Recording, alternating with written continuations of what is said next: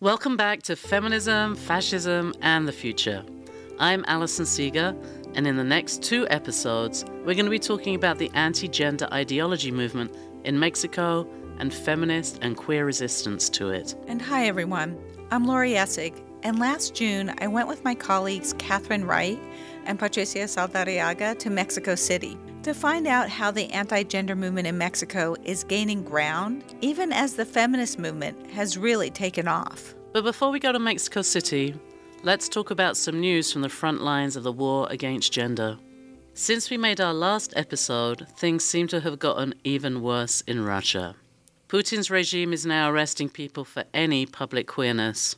As our colleague Alexander Kondakov explained in episode 2, at the end of 2022, the Russian government passed new laws that make any public displays of non-traditional sexual relations a form of political extremism, as well as laws prohibiting both gender-affirming care and any changing of public records to align them with someone's gender identity. People who own gay bars have been arrested for engaging in so-called extremism. At this point, even displaying rainbow flags can be an offense, which is punishable by up to 12 years in prison. Take that in. Meanwhile, in Florida, things may have actually gotten a little less awful. Maybe. After a lawsuit brought by the American Civil Liberties Union to clarify the infamous Don't Say Gay law, Florida agreed that teachers can discuss LGBTQ issues in the classroom, and that measures meant to protect LGBTQ students from harassment and bullying are legal. What you still cannot do in Florida is make any LGBTQ issues part of instruction, or teach any books where the character's queerness is not incidental, but central. Still, a win's a win, and at least Florida teachers can't be fired for displaying a photo of their same-sex spouse. And in the 2 steps forward, 3 steps back, TikTok is abuzz right now with news of Project 2025. This 900-plus plan of action from the ultra-conservative Heritage Foundation aims to create a Trump presidency that is ready to go on day 1 of his administration by amassing a cadre of loyalists and also dismantling many of the regulatory functions of the state. Project 2025 says that what's wrong with America is wokeness and gender ideology. And so it goes after the usual list of suspects: critical race theory, the so-called transgender agenda, gay marriage, and of course, reproductive rights. Here's Congressmember Alexandria Ocasio-Cortez breaking Project 2025 down. I want to be very clear that this was intentional and that this is exactly what Republicans have been going for. We've seen it. You have the Heritage Foundation, you have lots of folks who are on record saying, not only do they want to go after abortion, not only do they want to go after reproductive freedom, they're going after IVF, they're going after contraception. We have a mifepristone ruling that is coming down from the Supreme Court, and Clarence Thomas enriching himself from the same folks who are saying that they are trying to control women's bodies quite explicitly. And going beyond that, they also want to control what they call recreational sex. Yes. Recreational sex. This is so clearly a patriarchal theocracy that has embodied itself in the DNA of an entire political party in the United States of America. And as women and as any non-binary and queer person in this country, they must be defeated. There should never be room for this kind of control by force over another person's body in this country. And they can walk it back as much as they want. They have done this. Who put those judges there? Not Democrats, not independents. Republicans put those judges in there. Republicans are taking women's bodies by force, and we cannot let them do it. It has to come to an end. I mean, you didn't expect me to end this introduction on an optimistic note, did you? No. This is Feminism, Fascism, and the Future, after all. And as much as we believe a different world is possible, we also believe we are in the fight of our lives against fascistic forces that would eliminate LGBTQ people, feminists, and create even worse forms of oppression for anyone who is not white and Christian and a legal citizen. But don't despair. TikTok is on it, and if TikTok is on to Project 2025, soon the whole world will know about it and be ready to fight against it. Now, let's go to Mexico. Laurie, what did you and your colleagues find there?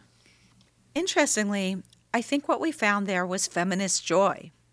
Mexico City is a place that felt really hopeful to us. Of course, there's a patriarchal culture and sickeningly high levels of femicide, that is, misogynist violence against women and girls. Some have even called Mexico a femicide nation. But there's also a really strong and beautiful feminist movement that was visible everywhere we went in Mexico City.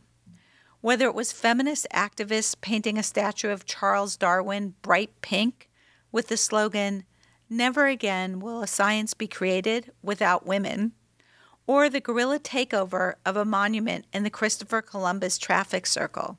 This feminist anti-monument is dedicated to women who fight, and it's a space in the center of the city where victims of femicides are remembered and their names and stories painted on black plywood and cement barricades. Just to give you an example of how strong the feminist movement is, this year the protests on International Women's Day, March 8th, attracted more than 180,000 people, mostly women and girls, to the streets of Mexico City, with protesters chanting, "Ni una más," not one more, the cry of women in a country where nearly 10 women are killed every day, and nearly no one is ever brought to justice for these murders. As one sign at the march said, "The police don't protect me, my friends do." But that's what this feminist movement is about, an assembly of women, girls, and other feminized bodies who no longer rely on the state or other patriarchal institutions to save them. Instead, they're going to save themselves, and in the process, the rest of Mexican society. Witnessing all this feminist activism meant that it was no surprise to us to learn that the next president of Mexico would be a woman, and a woman dedicated to ending this violence against women. The two leading presidential candidates were Claudia Sheinbaum from the incumbent Morena Party and Xochitl Gálvez, running on an unusual left-right coalition of the PRI and PAN parties. Both put women's rights at the center of their agendas. Here's Xochitl Gálvez speaking to Latino USA last March. Did you imagine that a Mexico could exist where a woman could be running for president in your lifetime? No me imaginaba ni siquiera que las mujeres podíamos llegar al poder. She says she never imagined that women could be in such positions of power in Mexico, as they were always subjugated to the domestic sphere, making tortillas, bringing in the firewood. So I asked her how she defined herself, and she says that she considers herself a woman of the center left. And how do you define feminism? O sea, yo creo en la igualdad sustantiva en todos los temas, en nuestra vida personal. She said that she believes in equality for all women in terms of political, economic, and reproductive rights. And to emphasize why this matters to her, she told us she suffered violence as a child. Porque tuve un papá alcohólico y era brutalmente violento. This story has become a part of Xochitl Gálvez's stump speech. Her father, she says, was a violent man who terrorized her as a child. One time, she tells us in the interview, he pointed a shotgun at her mother and threatened her. She says that they escaped, but that this experience marked her. And then I asked her what she thinks the solution might be for this kind of gender-based violence in Mexico.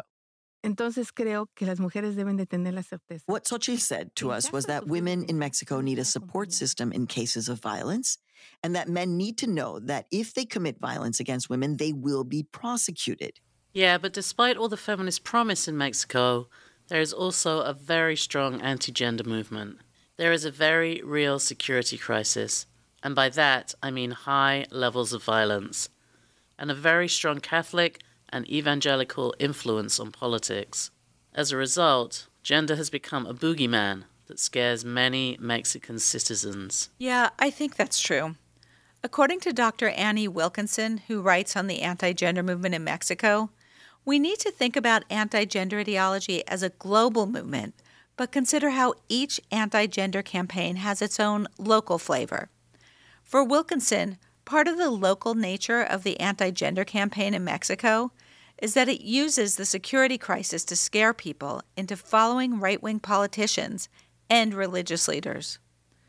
Violence in Mexico is threatening to everyone who lives there. According to Human Rights Watch, Mexico is one of the most dangerous countries in the world for journalists and human rights defenders, and for everyday people, too. Violent crime reached a historic high in 2021. And since 2006, thousands and thousands of people, many of them women and girls, disappear every year. Worse, 99% of this crime goes unpunished. So that's the sense of fear and insecurity people living in Mexico have been feeling, especially since the so-called war on organized crime began in 2006. The war on crime has resulted in a militarization of everyday life in Mexico, and there is good evidence that the military and police are committing widespread human rights violations. What you have is a population that's in danger, with no state form of protection. Add to this a lot of changes in the organization of the family, and you have fairly good conditions for a political movement to come along that blames feminists and LGBTQ people for all that is scary in the world.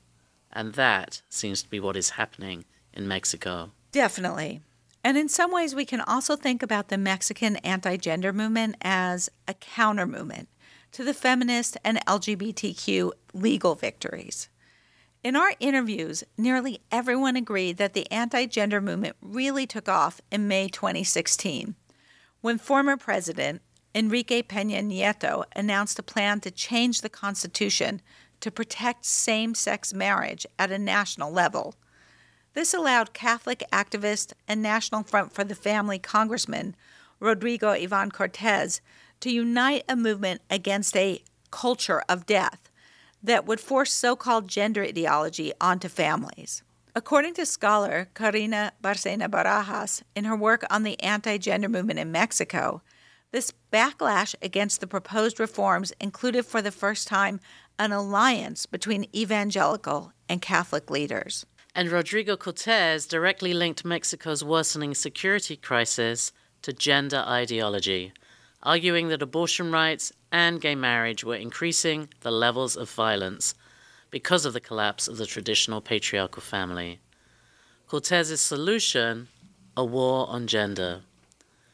This war includes attacks on abortion rights, gay marriage, and not accepting the existence of trans women, including fellow Congresswoman Salma Luevano, who Cortés has repeatedly called a man.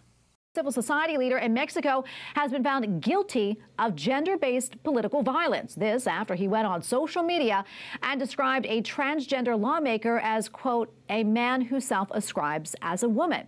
As part of the verdict, Rodrigo Iván Cortés was placed on the National Registry of Offenders. He was also ordered to complete reparation measures, including daily social media apology. This anti-gender ideology activism came to a head in the summer of 2023 when a group called the National Parents Union and the global far-right Catholic organization Citizen Go demanded that the state's new textbooks be banned and even burned for infecting children with gender ideology and communism. Like far-right book banning groups in the US, such as Mums for Liberty, the National Parents Union claimed their children were in danger if they were exposed to these books. Yeah, using this image of an innocent and vulnerable child to create anti-trans and anti-abortion and anti-lesbian and gay policies is a fairly consistent tactic of the anti-gender movement. Vladimir Putin used it more than a decade ago when he passed the anti-gay propaganda law, making it illegal to discuss any LGBTQ existence in front of minors. That's what Ron DeSantis did last year with his Don't Say Gay law in Florida. And it's what book burners like Moms for Liberty in the U.S. do. Well, we all want to protect children, so I guess it's a good strategy. It's a brilliant strategy. Hands off my children in English, or con mis hijos no te metas in Spanish, are used to put so-called parents' rights over the rights of the state and educational institutions to decide what's best for our children. But of course, these so-called parents' rights movements don't protect all children. They purposefully deny the existence of queer and trans children. The idea that queer ideologies can infect children actually assumes the child is always already straight. That's how this anti-textbook campaign took off in Mexico. It claimed the textbooks would infect children with homosexuality and also communism. When you were in Mexico, Laurie, how strong did the anti-gender movement seem? Well, we talked to a lot of academics and activists about what's going on, and they all agreed that the anti-gender movement has gained a lot of ground in the past decade or so. So that's what we want to talk about in this episode. But in the next one, we can be a bit more hopeful, joyful even, and talk about the feminist and queer resistance to it. Nearly everyone we spoke with saw the Catholic Church as central to the anti-gender movement. But they also pointed out that there's a long tradition of the separation of church and state in Mexico. For instance, Cesar Cruz, a researcher in the Gender Studies Center at Mexico's National University, believed that the Catholic Church is playing a strong role in the political anti-gender movement, but also that it shouldn't be, since there's been an official separation of church and state in Mexico since the mid-1800s. Professor Cruz explained how the fight over this separation between church and state came to a head in the 1920s Civil War, known as the Cristera War. The thing is, historically speaking about Mexico, in the 1920s, there was something called the Cristero War to separate the church from the state, and it was a revolt, a local war that lasted several years. People from the church cut off the ears of teachers, for example, and people from the schools closed the churches. After this war, church and state were officially separated, but there is a party, at least one political party, which is the PAN, the National Action Party, which is openly a party that has alliances with the Catholic Church, and for example, that party is very strong. It is very present, and there are people who are candidates who go to political events with rosaries in their hands. Now, Morena is the governing party, and it is supposed to be a left-wing party. But the president, Andrés Manuel López Obrador, for example, talks about the Virgin of Guadalupe. So it is not frowned upon to talk about it. Officially, there is a separation, but... Yeah, people definitely love the Virgin of Guadalupe, even radical atheists and liberal intellectuals. Yeah, I know. I've even seen Virgin of Guadalupe nightlights and air fresheners, and I don't think the people who had them were very religious. So people definitely saw the Catholic Church as central to the anti-gender movement, but also tied it to deeper and more historically embedded systems of heteropatriarchy in Mexico, systems that resulted in extremely high rates of femicide and other forms of gendered violence. Here's Karina Bacenas Barajas, who is the expert on anti-gender movements in Latin America. That's because she edited a book about exactly that. Bacenas Barajas is also a senior researcher at the Social Research Institute of the National University of Mexico. Professor Bacenas Barajas explains how she thinks the movement started in Mexico. Y justo estaba concluyendo esa investigación con otros proyectos. When a presidential initiative was generated by then President Enrique Peña Nieto to recognize equal marriage in the Constitution, from my perspective, that was the beginning of the visibility of the anti-gender movement in Mexico. And what this 2016 initiative reveals about the larger context is the visibility of new actors and something that I have named as the breaking of the Catholic monopoly in disputes over sexual morality, which was what we saw in a new way when civil society groups of an evangelical orientation. We had not had that, and even at the time there were those who minimized it and said, well, this is not going to happen. They have also been discriminated against the hegemonic weight of Catholicism. And it was this perspective of how a group that has been discriminated against, also stigmatized, is now going to discriminate and stigmatize. That also marked a break with religious belief, because it is not the conservative religious activism that we traditionally knew. several things were happening in Brazil that, for example, in the case of Mexico, happened 2 years later. I think that was also something that allowed me to see more clearly what was happening here, because I already had that reference of what was happening in Brazil, of how this whole issue was moving in the legislative body, especially in the Chamber of Deputies, with the evangelical bench and in the streets, how this and the slogan of gender ideology appeared or began to appear, and that led me a lot to also propose research in a comparative perspective. Also taking, therefore, moments that were paradigmatic in the case of Mexico, since the presidential initiative to recognize this equal marriage in the Constitution, and in the case of Brazil, the impeachment against Dilma Rousseff, which finally also came to be a rearrangement of the evangelical actors. Tell us about this connection between different countries, because as I understand it, it is a global movement. Well, I believe that it is precisely the Latin American region that allows us to realize how this is a global phenomenon. And one of the first ideas that comes to mind is precisely the politicization and the reach that this slogan has had with "Don't mess with my children," which finally it is something that comes from the neoconservative movement in Peru. But I believe that it has been a slogan that to a greater or lesser extent has crossed the countries that speak Spanish in the region. And there we have as a first element. Another has to do with how these actors establish certain connections also through the presence of their ideas in different countries. We have the case of Agustín Laje, Nicolás Márquez, who, for example, in the case of Mexico, have made several national tours.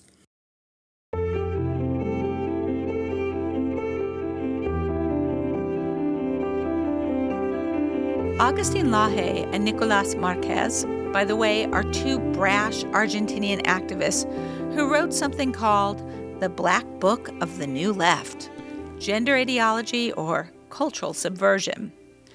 It's a huge bestseller, the kind of thing you can pick up at airports in Peru, Mexico, even Florida. This book has a rainbow flag and an image of Che Guevara with lipstick. And it argues that, well, that gender ideology is a kind of cultural subversion and will destroy us. Laje is hugely popular on YouTube, using a combination of moral outrage and humor to convince his followers that gender is the enemy. He's kind of an Argentinian Ben Shapiro. Anyway, back to Professor Barcena Barajas on The Black Book of the New Left. This book was presented in the State of Congress at that time. And that was also thanks to the alliance with deputies from conservative parties such as National Action, Social Encounter, and civil society groups. All this then is generating a circulation of ideas, that these ideas of gender ideology are installed. It is a danger. It is something that we have to combat. It is something that they want to impose on us.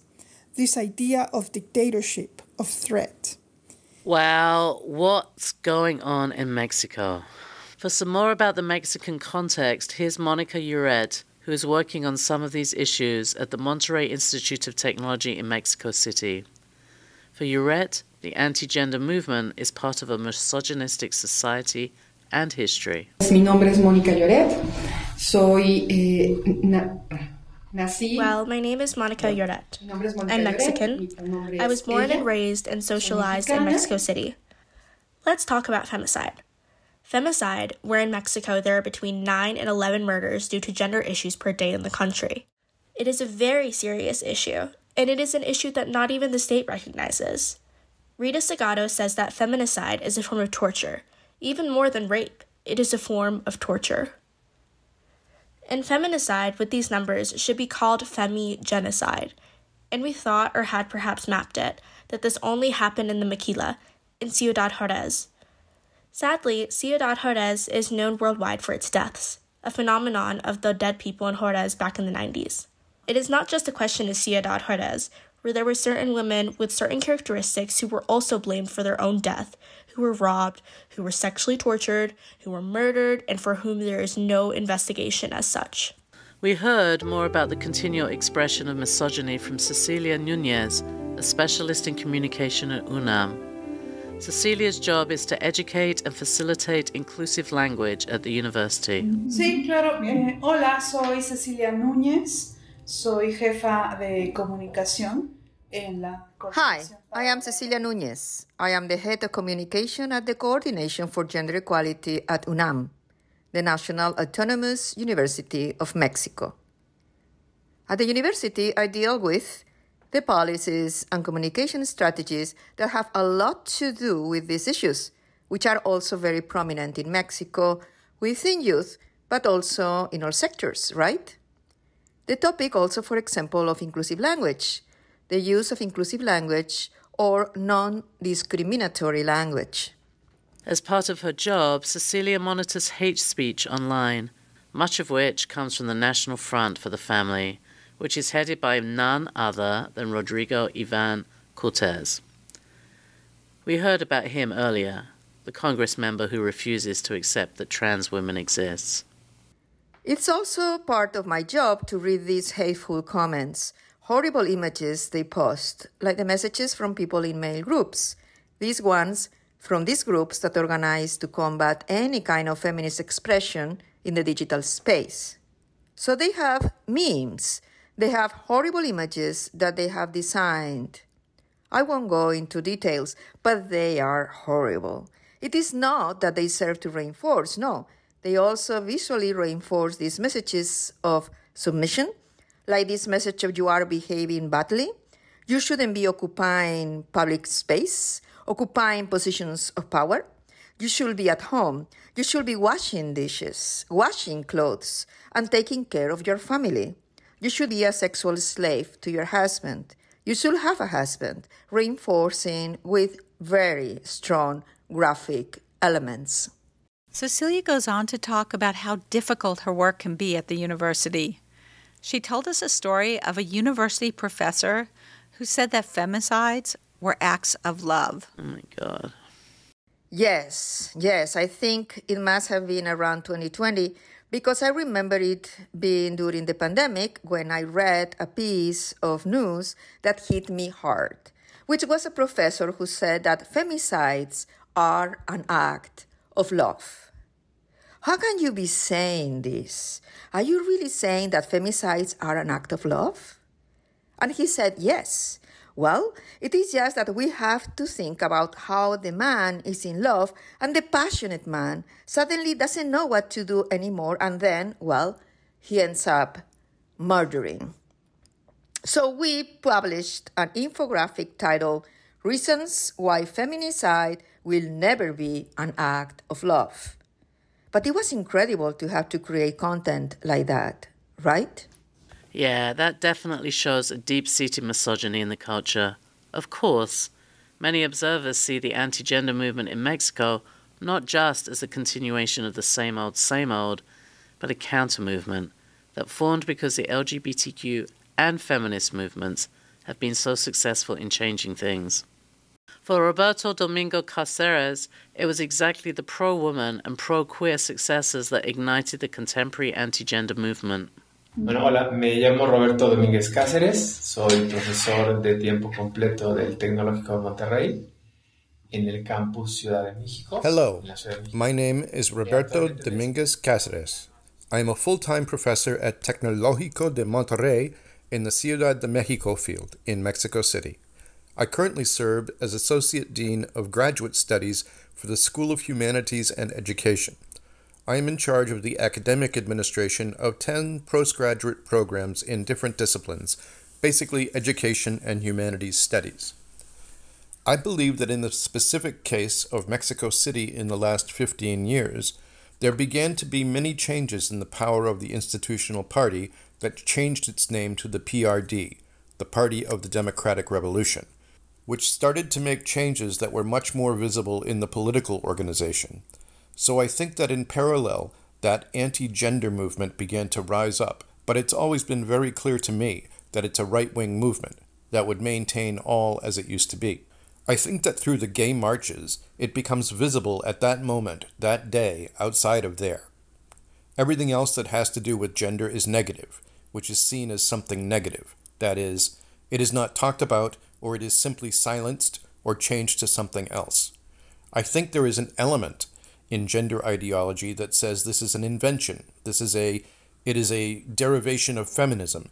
So it is pointed out as negative ideas with respect to everything that is diversity, not just about gender, but rather that women no longer have participation on equal terms. It goes together with the gender agenda as well. And all of this is done by the right-wing party, which is very strong. And it condemns that women work, that women use contraceptives, that women have the right to manage their body as best suits them, to make decisions about their body of any kind. And it is simply said that this should not be done. So, the anti-gender movement is strong in Mexico. It is in the church, but it is also in the political system and even in popular culture. Laurie, who else did you talk to about the anti-gender movement? Here's Norma Mogrovejo, a radical lesbian activist who's also a research professor at the National University. Norma has a podcast, Tortillas sin fecha de caducidad, or Dykes Without an Expiration Date, that you can listen to over on Spotify. Norma describes her podcast as about lesbians over 50 for lesbians over 50. Ooh, that's for me. And she says it's an attempt to create space for these voices in a world that would erase them. Soy peruana de origen. Soy exiliada en México. I'm Norma. I'm Peruvian by origin. I'm a lesbian feminist activist, and I'm a research professor at the Autonomous University of Mexico City. I'm a promoter of lesbian feminist schools of thought that reflect on the contributions of lesbianism to feminism, especially recovering lesbian theory or the genealogy of lesbians. That is my job at the university, and although it is more difficult, I try to make my line of work based on recovering this history. I believe that the Catholic Church is an undeniable power. It's not evident to everyone, but it is a political power and it is an economic power. This cannot be ignored. That power is always allied with the state. Whatever the government, no matter what the type of government, whether it's the right or the left, they are part of those patriarchal pacts that are going to be made. But for Professor Mogrovejo, the answer is not more recognition from the state in the form of same-sex marriage. Unlike many of the other people we spoke with, Professor Mogrovejo does not see state recognition of rights as a liberating prospect. For her, the state has co-opted much of the feminist and LGBT movements by offering things like same-sex marriage. And the state, regardless of which party is in power, left or right, is always deeply aligned with the Catholic Church. I'm going to say that I'm an anarchist. I don't have much confidence in the state, not in this one, and I don't believe in the role of the paternalistic state, nor in the protective state, nor do I consider that we need to be behind the state or dependent upon the state. And I'm going to talk about sexual dissidence, not about LGTB, because the LGTB concept is a concept that was coined in the shadow of the economic offers that came from the state for financing. Not that the state could exactly fund the movements, but the state would summon them to swallow up the dissident movements, and then everything that was the LGBT movement became a movement that was quite institutionalized and dependent upon the state. Therefore, for me, this is a sector of the movement that does not transform anything. I mean, they have fought for marriage. That is an absolutely patriarchal institution that does not guarantee any structural change, but rather seeps into the dissident sectors to maintain the status quo of a heterosexual model of life. I really love Norma's critique of marriage in the state. Yeah, it's clear to me that Norma is a committed feminist, but she was extremely skeptical of gender as a concept. Before we started the interview, when I introduced myself as the chair of gender studies, she explained that she doesn't believe in gender. Erasing us as women is extremely risky. It is extremely dangerous because they erase our genealogy. They erase our existence. What is not named does not exist, right? So when gender is spoken of as a concept that encompasses men and women, for example, the specificity of women being different and having the problem of oppression and exploitation for being women is lost. So it is important to take up the feminist concept and the concept of women. Yeah, I mean, I see her commitment to protecting women and girls, but her belief that gender is a dangerous imposition that erases women seems less clear to me. Yeah, I guess for Norma, when we talk about gender, it can take the focus off of the specificity of oppression for women and girls. It can lead to what she and many other people describe as an erasure of the real problems faced by women and girls. But her skepticism about gender can also be seen as part of something else that's going on. Something we talked about in episode 3 with Juliana Newhauser. And that's the alliance between radical feminists and far-right politicians. We all know that politics can make strange bedfellows. And in the next segment, Juliana and her partner, Siobhan Guerrero McManus, explain how a skepticism about gender among certain feminist activists is also leading to a hostility toward trans rights. Mi nombre completo es, depende cómo lo pronuncies, pero digamos que en español es Siobhan. Well, my full name is Siobhan Gamela Guerrero. I'm Mexican. I'm a Mexican trans woman. My pronoun is she. I am 41 years old. I was born in this city. I have lived here almost all my life. I'm married to Juliana, and I work at the National Autonomous University of Mexico. I'm a researcher. I was originally trained in issues of philosophy of science and worked on issues of science and gender. But I moved more and more to the topic of gender diversities and human rights. And that is precisely why I've had to experience very closely everything that has been the anti-gender movement in Mexico. I would say that not only have I tried to study it, but that I have had to play a role in this conflict in some way. Mi nombre es Juliana Newhauser. Soy estadounidense naturalizada mexicana. My name is Juliana. I'm from the United States and I'm a naturalized Mexican. I am a trans woman. I am professionally a translator and I've always specialized in analytical texts, political and all that. And when that new wave of anti-trans movement started, then I also moved and started doing it myself directly, such as analyzing where it comes from, what interests are at stake, etc. Both Siobhan and Juliana see the anti-trans movement in Mexico as a result of this alliance between the anti-gender movement and a very strong radical feminist movement that really began back in the 1970s. Perhaps to give some background, Mexico did not have, let's say, a large anti-trans movement, but it did have a prominent figure in the lesbian movement. It was one of those that actually originated the lesbian movement in the 70s, which is Jan Maria Castro. She trained in the United States in California and brought some of the ideas, let's say, of Janice Raymond from the United States, brought them to Mexico.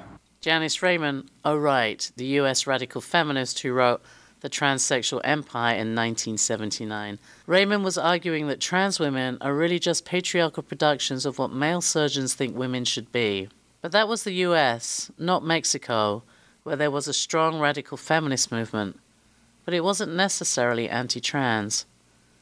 It's interesting that this all seems to have changed about 8 years ago, about the same time that a lot of the people you spoke to say that the anti-gender movement got going in Mexico. It seems that all that changed in 2017. Many people are surprised that in Mexico it started so early, because there are perceptions that in other countries this would start 2 years later. But in Mexico in 2017, with a lesbian feminist, Laura Lecuona, she published a text in 2017 in the Huffington Post that was called When Trans is Not Transgressive. It must be said that she had not been an anti-trans feminist until she moved to Spain to do a master's degree. She did a master's degree in Spain, and it is in Spain where she encountered the positions of the group of feminists of Emilia Valcarcel and company. And it's in Spain where she became radicalized and returned to Mexico and wrote that text in 2017. A text that unfortunately was at the moment minimized by much of the LGBT movement. I answered it in a Facebook status that I never thought would have the success it did. And at that moment, in some way, we became antagonistic figures. It's something I didn't expect. It must be said that Laura began to follow the activism on Twitter in 2017, 18, and 19. Basically, she was interested in getting closer to the lesbo-feminist street movements, and she achieved this thanks to a group or various online groups, such as Witches of the Sea, or another group like the Women of Salt. I guess what surprises me was how quickly these radical feminists made these alliances with the far-right politicians. The very same people who would like to deprive everyone of the right to abortion or lesbian rights. There was a very clear break when she began to approach not lesbo-feminists on social networks or street groups, but rather politicians of traditional political parties. Her first approach was to the deputies, senators from parties like the PRD, which was a historically left-wing party that, in fact, she was already approaching and was convincing them of these trans-exclusive positions that were informed, above all, by trans-exclusionary feminism. Not just from Spain, but she also had ties to British trans-exclusionary feminists. I believe it began last year, and that this is when a very explicit alliance became clear, because she is beginning to have events via the PRD, which has an alliance with the National Action Party.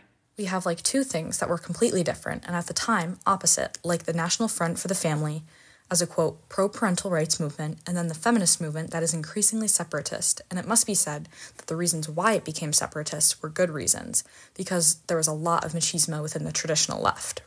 That's a lot of political parties, listeners. Just to be clear, what's going on is that right-wing parties like Mexico's PAN, which stands for National Action Party, and Spain's Vox, joined forces with some traditionally left parties like the PRD, or the Democratic Revolutionary Party, to create anti-trans policies because of the influence of feminist activists like Laura Lacuna, who herself was bringing back anti-trans sentiments from Spain and the UK.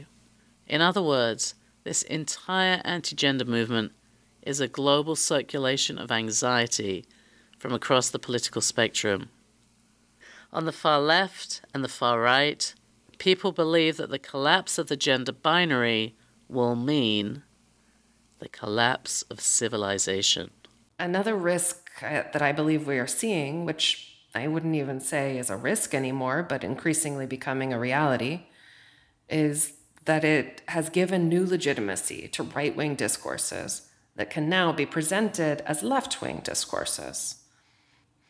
This is because it is now legitimate to position oneself as not in support of transgender rights or even the broader LGBT demands while invoking a feminist stance. I believe this is already happening. I think that the Mexican left and the Mexican LGBT collective did not anticipate that hate speech itself is historically changing.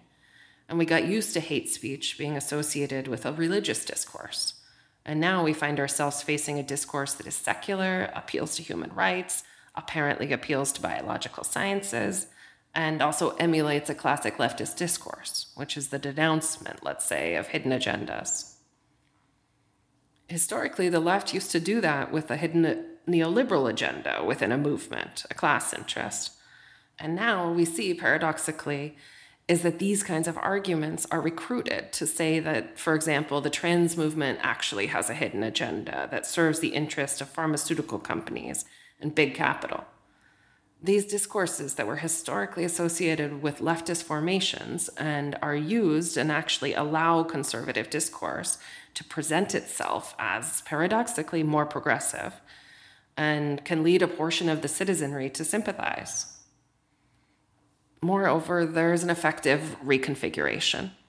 It's no longer the old hate speech that positions you as the disgusting, condemnable, or despicable subject, as it used to happen when transgender people were focused on. For example, through the idea that sex work was dirty, contaminated anal sex. It's not necessarily that effective construction anymore, although it still exists. But now there is another effective construction that emphasizes that we are threatening groups such as children, religious minorities, and even women themselves. Wow, let me see if I'm understanding what Professor Guerrero is saying. The alliance between trans exclusionary feminists and right-wing politicians has changed the way anti-trans policies are being talked about. Instead of being about hating trans people as disgusting or sinful, now it's that trans people are dupes of Big Pharma, or maybe even that trans people are trying to take the rights of women and girls away by erasing the nature of their oppression. Is that right? Yeah. I think when she says the far right is now using left-wing ideas, like that there's a hidden agenda that benefits big corporations, or that the rights of women and girls are threatened, they're pretty successful at using what used to be progressive concerns to scare a lot of people into believing that trans rights, or gender more generally, is a threat. So instead of focusing on what the real threats to the right of women and girls are, like femicides and lack of access to safe and legal abortions, the new rhetoric gets us to focus on trans women as somehow threatening the rights of cis women. As Juliana discussed in episode 3, it's all pretty effective at shoring up support for anti-trans policies and politicians. You know, this is kind of depressing. We think about feminism as the way to fight fascism, but what does it mean when some feminists are denying trans people their rights?